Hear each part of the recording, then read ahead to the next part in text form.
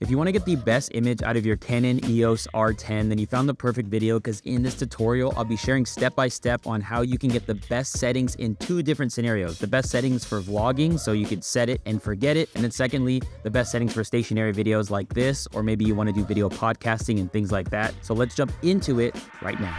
You gotta just press record. Hey, what's up? It's Ahmad Corey with Think Media. Now, I would encourage you to grab your Canon EOS R10 to follow along in this video, as that is the most effective way that you can get the most out of it. Secondly, feel free to change the speed of this video if I'm going too fast. Thirdly, save this video so that you can reference it in the future. And so with that being said, let's jump into the best settings for vlogging with the Canon EOS R10.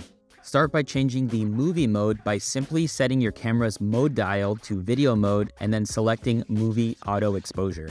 Next, you're going to set the camera to record at 4K resolution. Press the Q button in the back of the camera, or you can even press the Q UI button on the screen and then select 4K 23.98. If you're concerned about storage space, select the IPB light setting for smaller file sizes. If you ever find yourself in a situation where you need to adjust the brightness or the exposure of your shot, then you're going to use the exposure compensation setting and simply tapping on that at the bottom of the screen. And there you can hit the plus icon to get a brighter image, or hit the minus icon to darken the image, but setting it to 0 is a great neutral position for most use cases. Now, to lock in the best autofocus settings for vlogs, you're gonna then hit the Q button once again, and at the top left of the screen, you're gonna see AF, that's the AF area. We're gonna select that, and then you're gonna choose the area that makes the most sense. And I like using the whole area AF, and then that info button in the middle will enable or disable subject tracking. I like to enable that, so make sure you tap that and it says enable.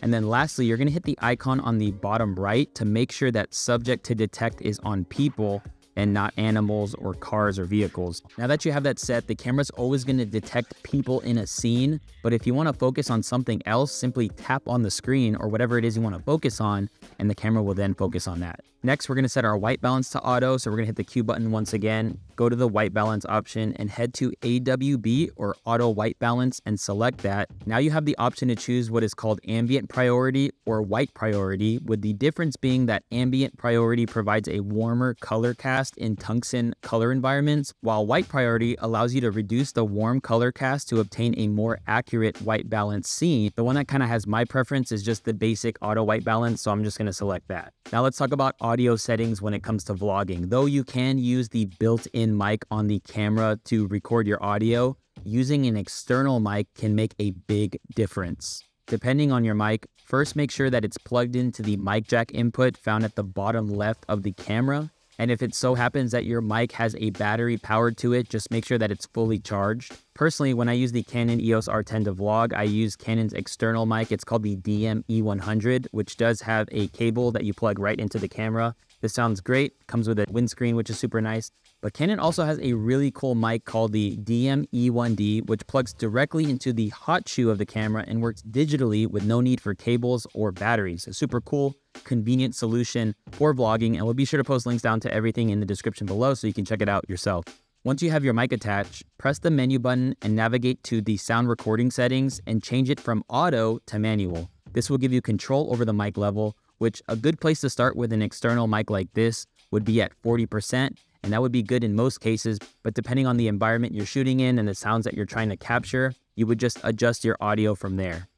Once you change your sound recording settings from auto to manual, you can then adjust the gain inside of the normal menu by hitting the Q button, and then on the bottom left of the screen, adjust your audio setting accordingly that way, which is super convenient. Then you don't have to hop into the menu anymore. And then the final tip when vlogging with the Canon EOS R10 is to use a wide-angle lens and a vlog grip, which Canon has great offerings. You can check out the RF 16mm 2.8 STM lens, which is a super lightweight lens, but also gives you a nice wide shot and is also great for YouTube talking head videos, which I'll get into the best settings in just a second.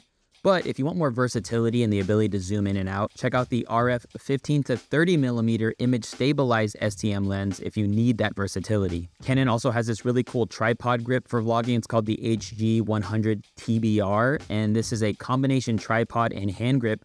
Gives you the ability to go vertical with the camera, which is great for Reels, TikToks, and YouTube Shorts. It also comes with a removable wireless Bluetooth remote, so you can start and stop recording as needed. So now we're gonna dial in our camera settings for stationary videos like YouTube talking head videos, similar to what you're seeing right now, or even any video where your subject or yourself is not gonna be moving, like video podcasts or testimony videos and things like that. So we're gonna dial it in, and the first thing I would encourage you to do is to put the camera on a tripod and actually put the camera where you're gonna actually film and set up the shot, because you're gonna set the settings based on the shot. And then you're gonna grab your light that you're gonna use to light your subject or yourself. Good rule of thumb is just right off to the side of the camera and shooting down at your face. And I'm aware that people have different kinds of lights, but if your light has the ability to change colors, like go warm or cold, I would encourage you to set it to a daytime temperature. So more on the cool side, but not too cold. And that's just a good rule of thumb because that's the kind of light you want hitting your face. As you can see, the light over my shoulder here is a lot more warm. That's not the light you want hitting your face. So just be sure to set your light to a good temperature and light your subject or yourself, and then we can then set up the camera using these settings to get the best image possible. Put the camera dial in video mode, or if it already is, you can also hit the Q button and then select the exposure setting and then select manual exposure. Next, you're gonna set the camera to make sure it records at 4K resolution by pressing the Q button or the QUI button on the screen, and then select 4K 23.98. Again, if you're concerned about storage size, then select the IPB light setting for smaller file sizes. Next, we're gonna dial in our exposure settings by dialing in our shutter speed, our aperture, and our ISO.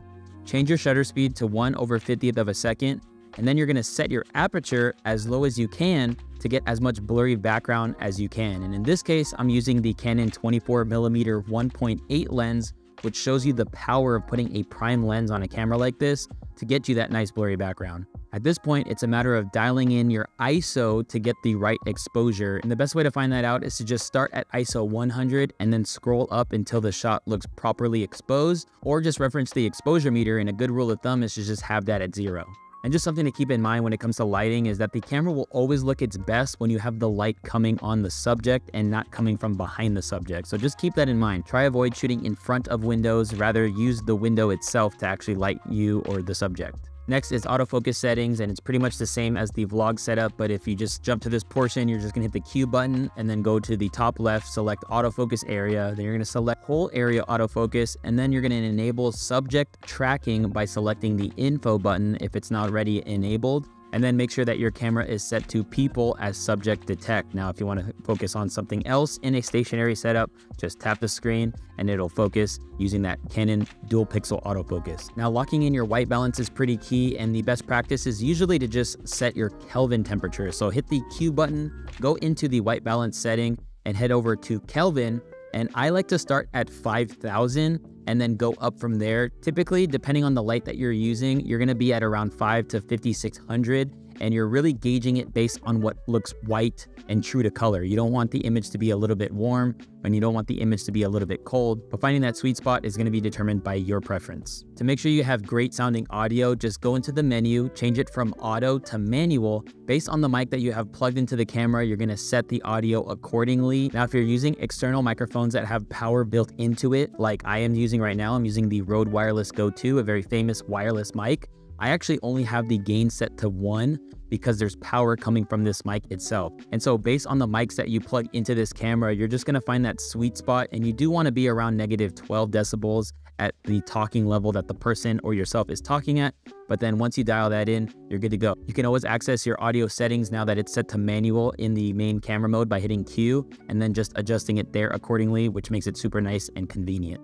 Now, if you follow those steps correctly, your shot should be looking and sounding drippy, crispy, which is what I like to say it. Well, I hope you got value in this video. If you did, hit that like button and be sure to check the links down in the description below to everything I mentioned in this video.